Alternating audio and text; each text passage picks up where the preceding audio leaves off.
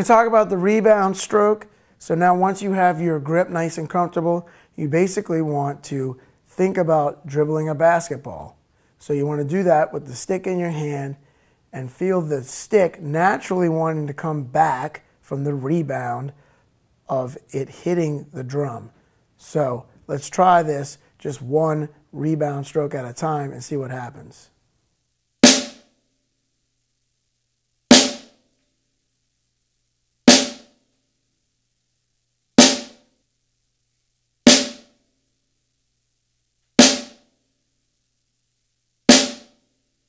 When my hand is in the up position, you can see that I have a lot of space here in my grip. And I do this intentionally so that I have a nice loose grip so that I don't get any tension going on. When you take the stick out of your hand and you grip down like this, you can see and feel all this tension. So you don't want to do that on the stick either. You want to keep a nice, open, relaxed grip. Now we're going to play some consecutive rebound strokes, and you want to just think of dribbling the stick like you're dribbling a basketball. So you're going to just wrap your fingers around the stick, and it's going to try to dribble the stick basically on the head. And you just want to feel what that feels like, and you want to have a nice up and down motion without having the stick wiggle and woggle all around.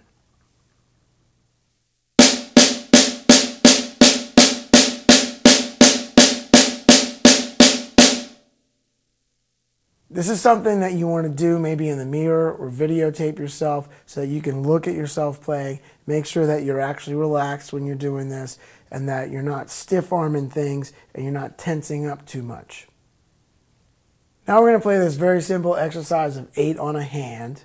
You're going to play 8 notes in the right hand, 8 notes in the left hand. You want to aim for a consistent sound, and if you're right-handed, you may play the right hand a little stronger than the left. You want to make sure that you work on that left to get it to try and sound even with the right.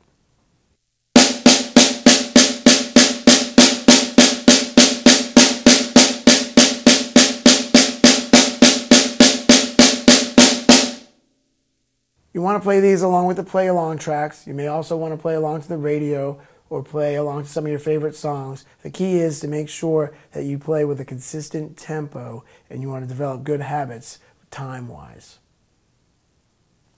So let's talk about the left-hand traditional grip a little bit. What's challenging about it is that you're doing one thing with the right hand while doing something else with the left. So you have this kind of rotating motion happening with the left, which some people say is sort of like turning a doorknob, but it's not quite like that. It's maybe a little bit like if somebody asks you how you're doing and you say, I'm doing all right.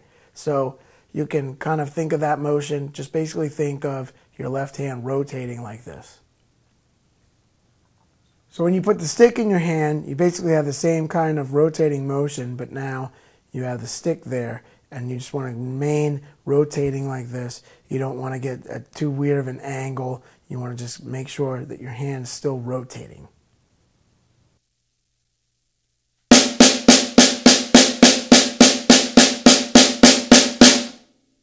The fulcrum for the left-hand traditional grip is basically in the same place as if we were playing match grip. So you want to just experiment with that and find out where you're going to get the most optimal bounce. It's about 1/3 of the way down the stick. It's kind of on the Vic First stick, it's about where the flag is. So experiment with that. You may want to choke back or choke up a little bit depending on what feels good to you.